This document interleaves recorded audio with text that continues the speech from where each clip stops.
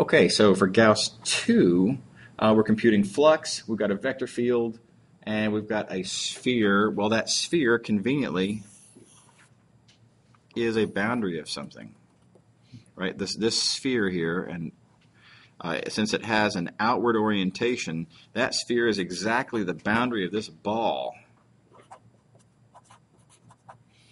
And so, as you've probably seen coming, you're going to compute flux through that, flux through the sphere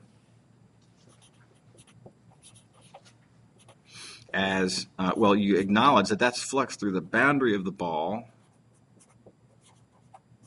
and so you compute it with Gauss's divergence theorem as triple integral over the ball itself of the divergence of f dv. And then there's a calculation there, and the divergence ends up being really easy, and this, not a problem.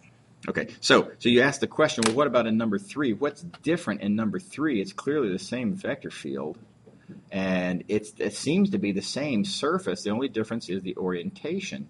And how that plays in on this picture is, so this is for number 2. For number 3, draw our picture.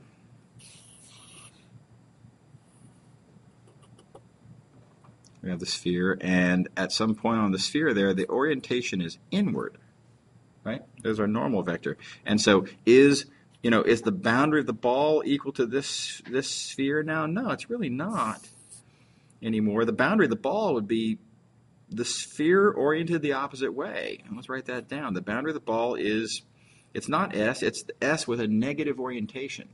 So it's negative S. Or said differently, the boundary of negative B is equal to S. So when you start writing down, well, you want to compute a flux through S. Okay, fine. Well, that's a flux through, let's see, what is S? S is the boundary of negative B.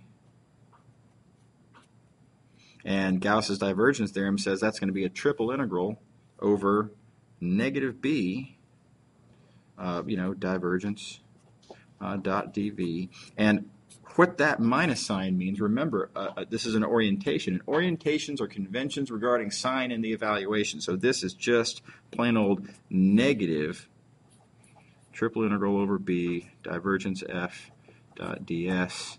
And so it's exactly, this flux is exactly the negative of the flux that you computed in the previous problem. And that's where that minus sign comes in. Does that make sense? Yes. Okay, good deal.